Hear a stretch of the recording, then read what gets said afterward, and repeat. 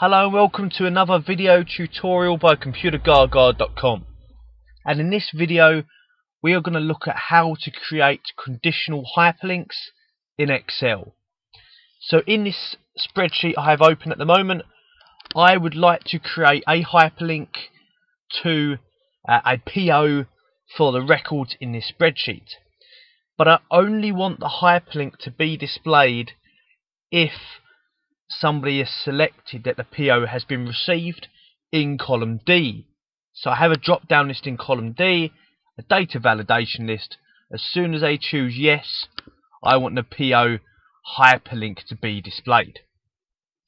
Now in this example we're going to assume that the POs are being saved into the same directory each time, and that they will be saved under this booking reference.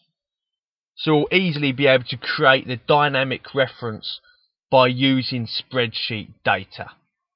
We know what name it's going to be saved under. By having this uniform way of saving, we know that hyperlink can create itself. So let's get stuck into this. Cell E2, we're going to use an if function to create the conditional aspect of the hyperlink, and then we're going to use the hyperlink function to create the hyperlink for us.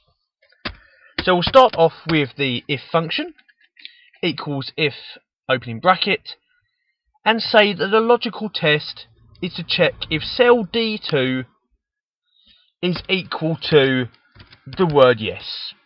If D2 equals yes, comma, so value if true. Now this is when we want it to display the hyperlink. If the PO received column has the word yes in it, then we need the hyperlink to be displayed. So value if true will be hyperlink, the hyperlink function, opening bracket, and that will ask us two questions: the link location and then the friendly name. So the link location is where is the hyperlink going to link to, where is its destination, and the friendly name, which is optional, is the name to be, the text to be displayed in this cell. So the kind of anchor text, if you will. If you do not put a friendly name because it is optional, it will use the path, the link location for that name. So our link location, I'm going to use the concatenate function here to concatenate some string and the contents of C2 together. So I'm going to use this concatenate function, and I'm going to concatenate a link to the G drive and a pretend folder called purchase orders. These purchase orders don't really exist, so I'm not going to be able to follow this link through.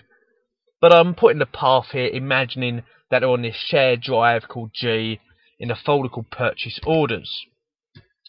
Closing double inverted commas there, comma, and I'm going to use the contents of C2, comma, and concatenate on the end .pdf.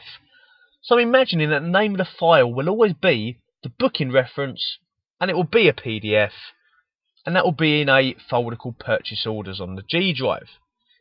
So by stringing all them together, concatenating them together, I have the full link location.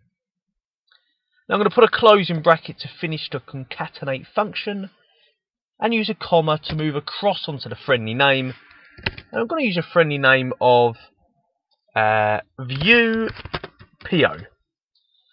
Closing speech marks, close off the hyperlink function, back to if, well, I can put a comma because the hyperlink is displayed as the value if true statement there, and the value if false, I'm going to make the cell blank, make it empty by using an empty string, two speech marks, two double inverted commas with nothing in the middle. Closing bracket on the end, and enter. And we have a link to view the PO. So hover over it, shows the location there. G purchase orders /43978.pdf.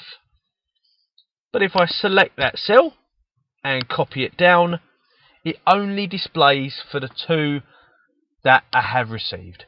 And if somebody was to change the drop down list to say yes, the link is automatically generated, and if I hover over it, I see that the link location is 43985, as it is picking up the data from the booking reference.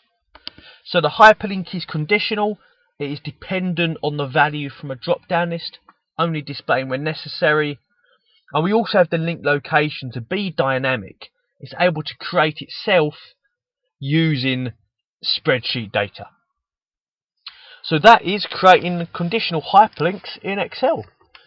I hope you find this tutorial useful. If you do, please subscribe to this channel to keep up to date with our latest videos, and check out what else we've got at Computergaga.com.